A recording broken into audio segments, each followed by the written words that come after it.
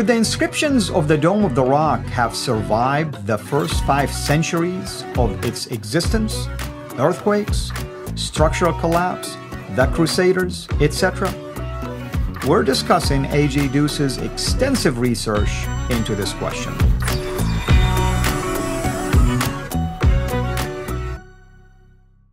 This is Fadi, and I want to welcome you back to a continuation of this fascinating series about the Dome of the Rock in inscriptions and the dating of those inscriptions. Of course, we have had the privilege of having Mel, our dear brother and friend here, who always does an excellent job researching matters related to the historical criticism of Islam, and it's no exception here.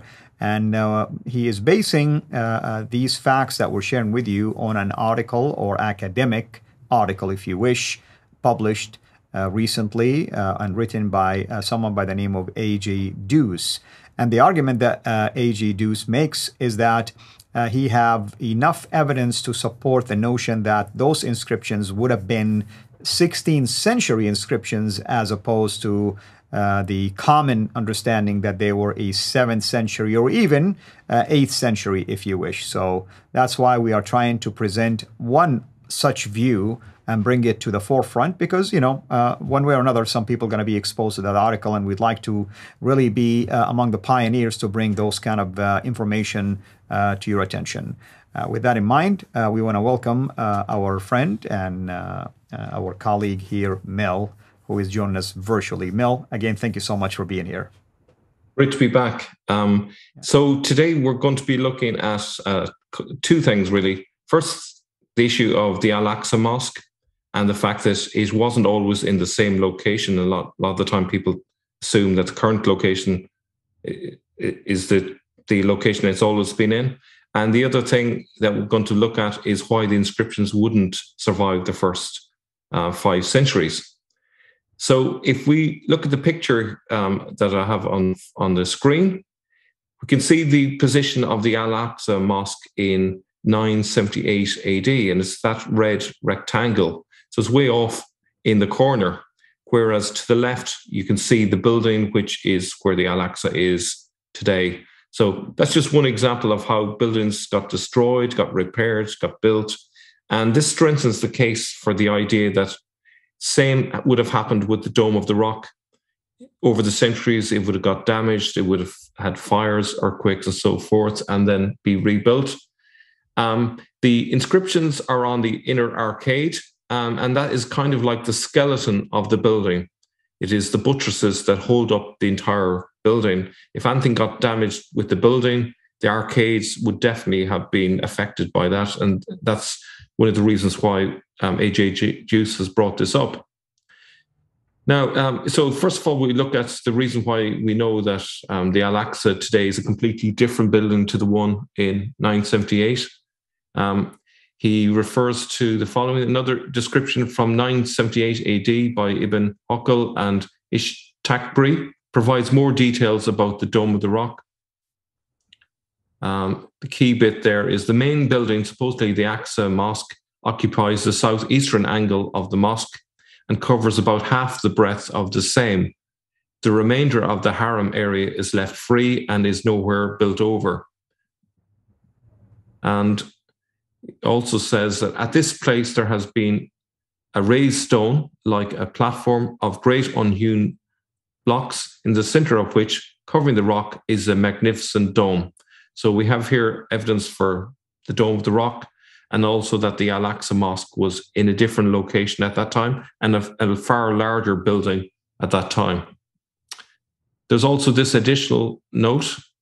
The Persian traveller Nasir-i-Khusro visits Jerusalem in the spring of 1147. He's the last to mention the mosque on the Temple Mount to be attached to the eastern wall. 25 years later, it would be reported as being at the south. This is primary evidence that the Al-Aqsa Mosque did not exist at its current place until at least the mid-12th century. Now, late 10th century, earthquakes threw down most of the main building. Okay, so this is highly significant. The first report outside of earlier tradition that claims Al-Malik's involvement emerges with the late 10th century geographer al-Muqaddazi. And the key bit there is that he says, this mosque is even more beautiful than that of Damascus, for during the building of it, they had for a rival and as a comparison the great church belonging to the Christians at Jerusalem, and they built this to be even more magnificent than the other. But in the days of the Abbasids occurred the earthquakes, which threw down most of the main building, all in fact except the portion around the mihrab. Now, if that witness account is correct, if an earthquake threw down most of the building, that would mean that at the very least, at least some of the arcade, if not all of the arcade, would have been damaged. I think that's a reasonable suggestion. And so therefore the inscriptions would have been damaged. And yet the inscriptions we have today are without a blemish. And I think A.J. Juice makes a very good case here why the inscriptions couldn't have been from the 7th century as a result of this eyewitness account. Now, can you imagine a scenario where most of the building was thrown down, yet the arcade with its inscription survived unscathed? So you can imagine there's a downward force. The arcades have been pushed one way, they've been pushed another way. This would have put an awful lot of force on that vertical line there, which is where the arcade is and where the inscriptions are. It's hard to imagine that there wouldn't at least be a crack in them, and yet nothing of that nature is there. Now, we also can turn to Al-Wasiti. In 1019, 1020, the preacher of the Al-Aqsa Mosque on the Tilpa Mount produced a detailed account of Al-Malik's involvement. He says, when Abd al-Malik wanted to build the Dome of the Rock, it came from Damascus to Jerusalem. He then sent to all his deputies in all his dominions. He wrote, Abd al-Malik plans to build a dome over the rock to shelter the Muslims from cold and heat and to construct the masjid. Now, A.J. Juice would argue that, considering what we know that went before all of this, all the evidence we've looked at, that this is just an example of a narrative that's been written to backdate a much later Dome of the Rock and give it, or to place it at a time that was more appropriate for the narrative that they were trying to build. It goes on to say, they informed him that the sum of 100,000 dinars was left from the money he allocated. He offered it to them as a reward, but they declined, indicating that they had already been generously compensated. Abd al-Malik then ordered that the gold coins be melted and cast on the exterior of the dome, which then so glittered that no one could look straight into it. Now, the problem is that down through the centuries, we see various accounts of the Dome of the Rock being, sometimes it is with gold on the outside, sometimes it's just lead. That would indicate that massive changes have occurred to the Dome of the Rock over the centuries. Now, If we go further, A.J. Juice says, there is no need to pretend that this is anything other than a fairy tale. His account bears no credibility whatsoever. The oral chain of transmission that spans over 300 years is just as spurious as the text itself. So he basically says it's too self-congratulatory to be realistic or convincing. So it's a narrative designed to fool people into thinking that the Dome of the Rock that now exists was from the time of Abd al-Malik. Al-Muqaddazi in the late 10th century describes it as being decorated with mosaics at that time, but makes no mention of any inscriptions. And the question is, why? And then we have the following. Why would Al-Muhallabi and Eutychius report that Walid built the Dome of the Rock if the inscriptions said otherwise? Yeah. And so the very existence of multiple accounts is damaging in and of itself. That's what he's saying. Absolutely. So the fact that, as we'll see further on, that when you ask someone who built the Dome of the Rock, they keep changing their idea of who it is. Sometimes they say Umar, sometimes they say it's Walid, Abd al-Malik, take your pick. If there was an inscription in the Dome of the Rock, then it would have been clarified, but there doesn't seem to be any clarification yet. Al-Wasiti is again transmitting older traditions. During the time of Abdul al-Malik, there was hanging on the chain above the rock under the dome, Yatima pearl, the horns of Abraham's ram, and the crown of Khosrow. Now, what's interesting is he doesn't mention the inscription. You would have thought that in mentioning what was hanging inside the dome of the rock, he mentions things that are not really that important, but he misses the inscriptions. So that's another piece of evidence. And then, as we mentioned in an earlier episode, if that weren't bad enough, the Temple Mount was under Crusader control for 2 centuries. Are we expected to believe the inscriptions, had they existed, would have survived that? Under the patronage of Saladin, Imad ad-Din describes the interior of the Dome of the Rock, leaving the presence of mosaics and inscriptions out.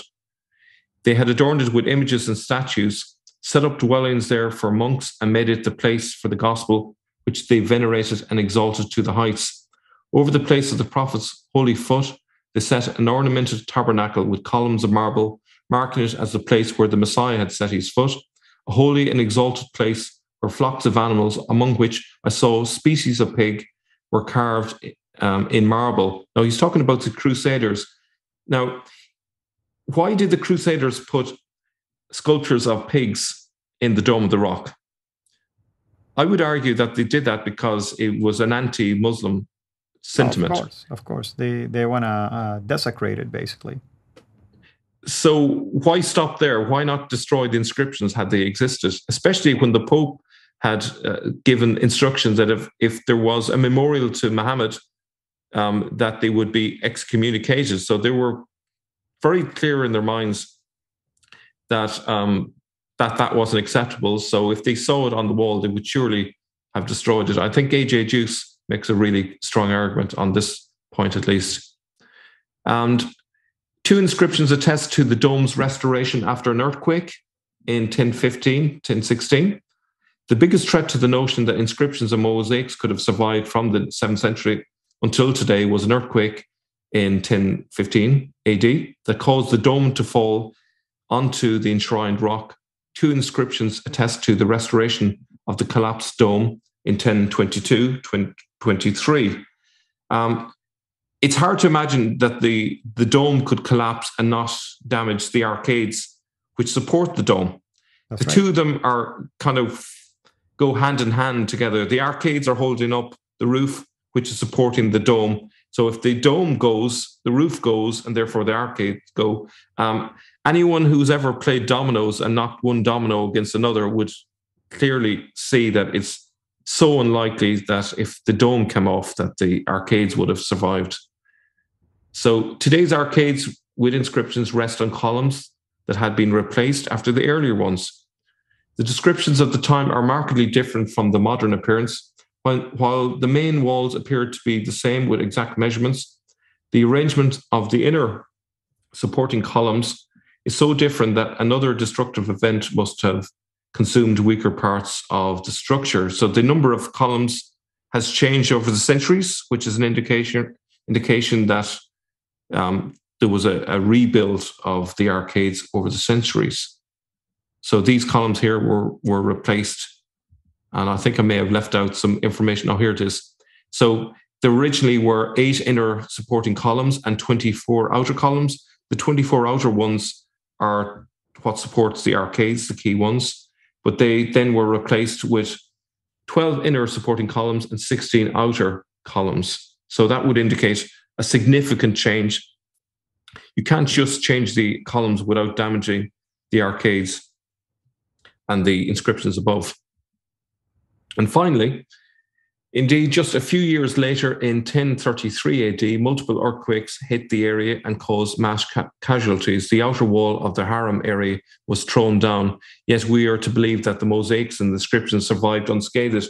I think A.J. Juice makes a really strong case. When you take it all into account, all of the different mishaps, the earthquakes, the fires and so on, and even the fact that the Crusaders occupied the site for 2 centuries, it's highly unlikely that inscriptions would have survived all of that.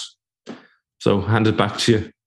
Amen. Thank you so much, brother. I think we have at least two more parts, if I recall, to finish this particular series, but I hope everyone is finding it to be fascinating, and that the argument I thought that A.G. Deuce is making really, are very strong arguments, at least.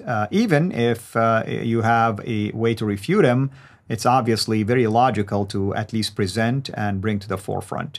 So I'm excited about this public debate that is taking place, and also the fact that this claim is being examined seriously.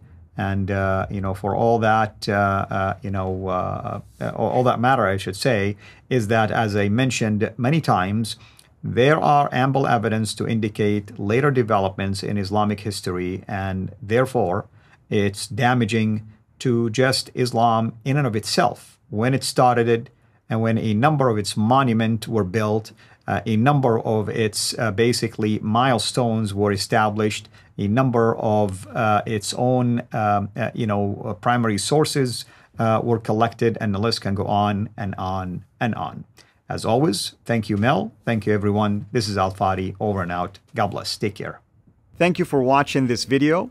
Be sure to like and subscribe to our channel, CIRA International, and click on the bell so that you receive notifications whenever we publish a new video or go live.